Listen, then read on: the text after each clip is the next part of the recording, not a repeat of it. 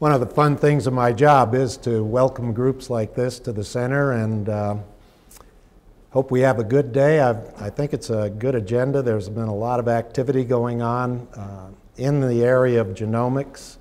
It's been quite a trail from the very beginnings when we started looking at this technology to where we are today. And that's both on the genomic side and the phenotyping side of animals. But I'm not going to talk about genomics today because what I want to focus on, remember, take a lot of pictures if you're going to get a good one. I need a bigger disc. I want to focus on a new direction that we're thinking about here at the center and have actually implemented. And we've been talking about it a lot with the folks back in Washington as well as with our stakeholders. And I want to give you some idea of what we see as a valuable future of the center to the industry. Many of you know that we do research in a lot of areas here. We are like an animal science department or a very, very small college of ag when you look at us. These are the traditional areas of doing research. And we've talked to you a lot about the results that we've gotten from these areas over the years. And what USMARC has to leverage with that scientific enterprise is tremendous animal populations. Probably our cattle operation is one of the largest research herds in the world. Very diverse. It has 18 breeds of U.S. cattle represented in it.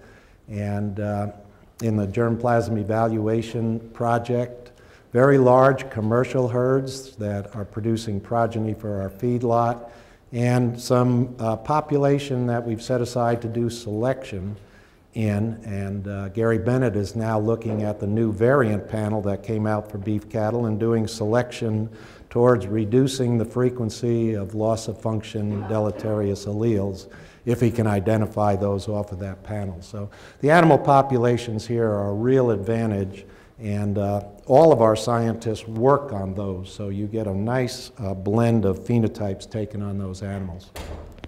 But that's not what I want to talk about today. What I want to talk about today is taking meat animals out of the equation for a minute and thinking about this property itself as a resource to the industry that over the years has been underutilized.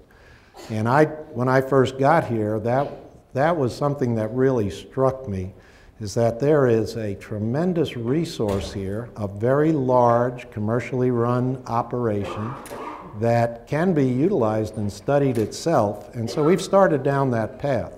And we have several projects that I'm going to tell you a little bit about today to give you a flavor of how this is unfolding. We have 34,000 acres, and this is who we are if you look at our perimeter. 7,000 of those acres are irrigated acres, and the rest of the property that we graze, 24,000 acres, is divided equally between cool and warm season grasses. We have a very large agricultural enterprise here from the perspective of farming, and we farm to support our populations. That's our purpose here. We do no research in that area, and this is a tremendous resource. We may be the largest research farming enterprise in the country that has not really done research in that area.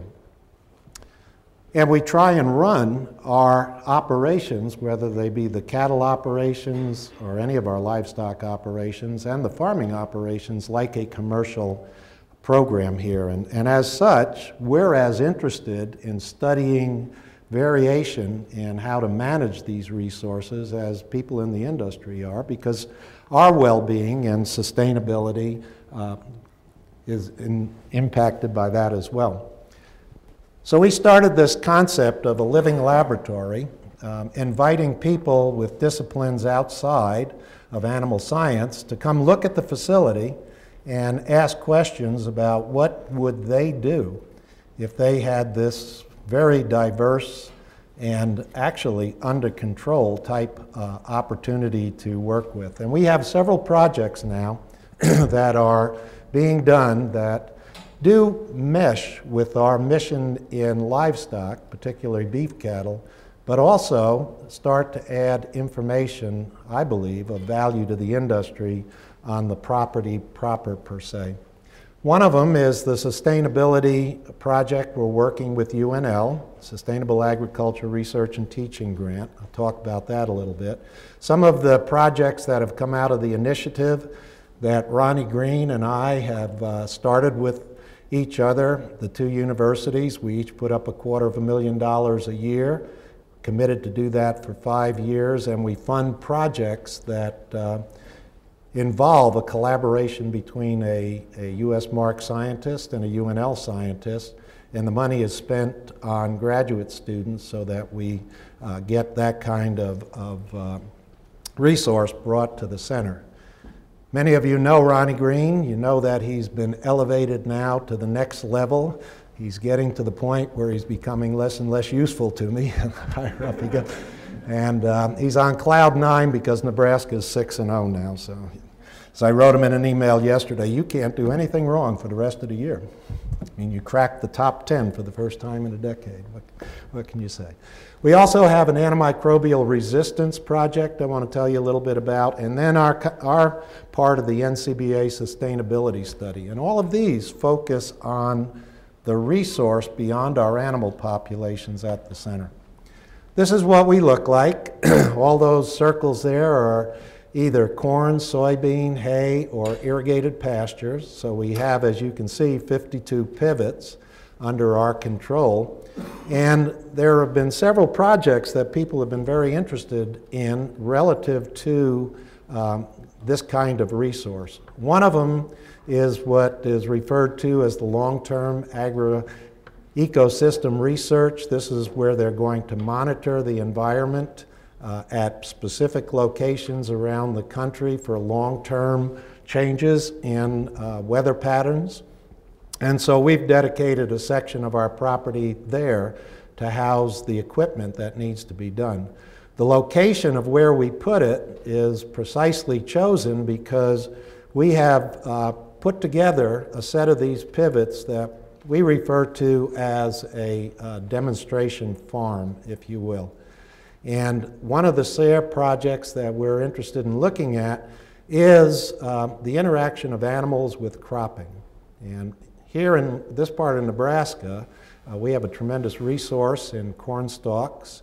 Out west, they graze them heavily. Here in the east, we don't as much, and it has to do with animal populations and density as well. But a lot of questions are asked here about what's the long-term impact of grazing cropland on the subsequent production of those crops, whether you're rotating or looking consistently. And so these two projects are looking at that, in addition to various ways of wintering animals on cover crops, multiple cropping of land that typically is used for one cash crop, and that's it. Rick Rasby at UNL and Mary Dranowski at UNL are the people who are working with our group here at the center to look into this kind of activity, and we're in our 3rd year of collecting data on the interactions of animals and grazing. And as I said, we've now taken this section of land and in a sense told UNL that working with our farming system here, we can utilize that land to study systems of animal and crop production rather than just crop or animal in our program. As I mentioned, we have a jointly funded project or program with UNL as well. And in this, we have 11 projects that are being funded that have scientists from both organizations and graduate students attached to them. The second phase of that was for us actually to fund the genomics program at the University of Nebraska, Matt Spangler and his group, to help get more money into genotyping of animals, particularly those that are in their research herds as well as in the weight trait project. So this funding program with UNL and USMARC has really been great. But we've expanded beyond just the animal in this as well, If you look at this section of the Meat Animal Research Center up in the north, this is by the feedlot. And we have a project now looking at antimicrobial resistance. And the idea of looking at this is to look throughout the environment to ascertain from a holding facility like our feedlot, what is the distribution, if any, of antimicrobial bacteria or genes into the environment and the persistence of them in that environment. So if we go back to this location and zoom in, here's a project that one of the students that are on this funding program is doing. The square up there is where they retain the water that comes off of the feedlot, and then it's distributed north to south across that field there. And using some of the mechanical measuring tools that our environmental management team has put together, they're able to look at the density of materials in the property in that particular section as it relates to coming off of the lagoon. And then the one down south of that, this one down here, is where we simply graze. We don't spread down in that area, we graze. And the dark spots are those where there's a heavy concentration of materials coming out of our water holding ponds, and the light spots are where there aren't, in the one up north, and the one down here just randomly finding them through the field where they found more density. And they've drilled cores 8 feet down to look at how persistent bacteria are in those levels, and then among the bacteria identified, how persistent is the antimicrobial resistant bacteria and their genes. And they're finding that there is very little difference between those two areas there, and that project will come to fruition here in a while. We also had an entomologist study us for 6 years, trapping flies, and she worked with the stable fly all over the center. And it's very interesting to see your fly population, how it migrates, where it comes from, where you harbor them on the center. And where we harbored them on the center was in our silage pit, because historically here at the center, the farmer wanted to sleep well at night, and we carried huge inventories from one year to the next.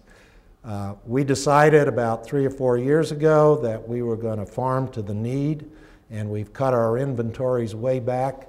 And one of the benefits that we found from this study with flies is that's where the flies were congregating for what turns out to be the fall hatch, or the fall bloom of flies as the weather cools. And having gotten rid of that inventory, we've essentially wiped out that spring or that fall increase in flies. Again, something that we have no expertise of doing, but certainly somebody with knowledge of entomology of flies can make some value out of.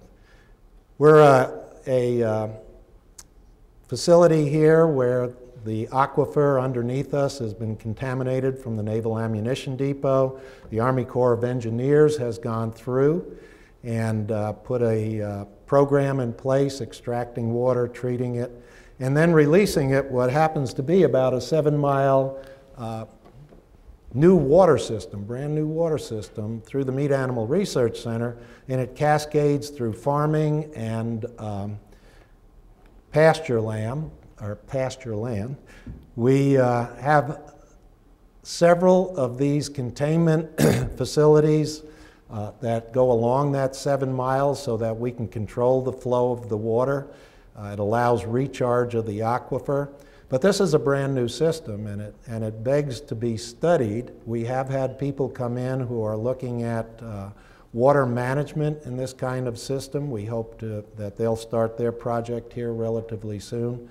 But the other thing that we were interested in is this water comes up from the aquifer. It's treated, put into what used to be a dry creek, and cascades across this agricultural enterprise.